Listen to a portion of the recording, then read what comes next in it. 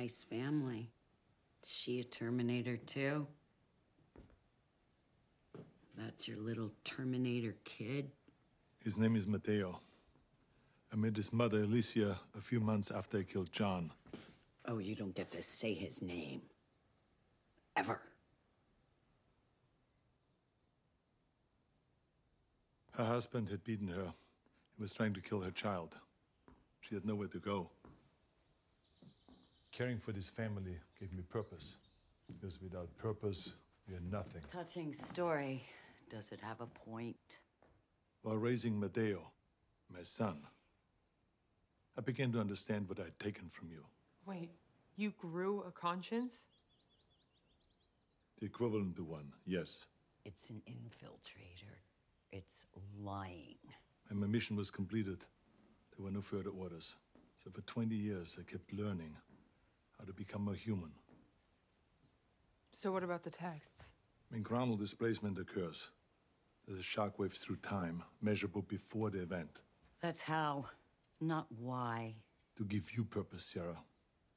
I thought it would bring meaning to your son's death.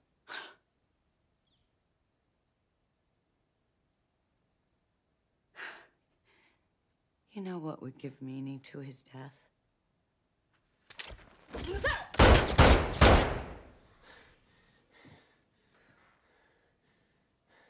This will be very hard to explain to Alicia. It's a Terminator! And we are fighting a Terminator. One that we can stop. Do you believe in fate, Sarah? Or do you believe that we all can change the future every second by every choice that we make? You chose to change the future. You chose to destroy Skynet. You set me free. And now, I'm going to help you protect the girl. Because I choose to.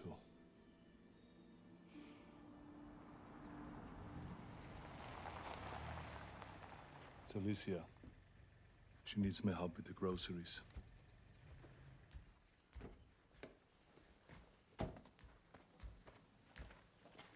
Hi, honey.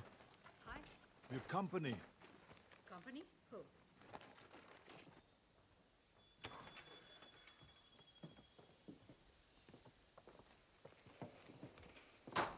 Was there enough hot water?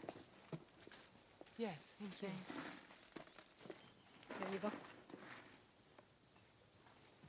Carl, your friends look hungry. Would you like some sandwiches and chips or something? That's a great idea, Alicia. Mateo, why don't you go and help your mother? Sure, Dad, I'm on it.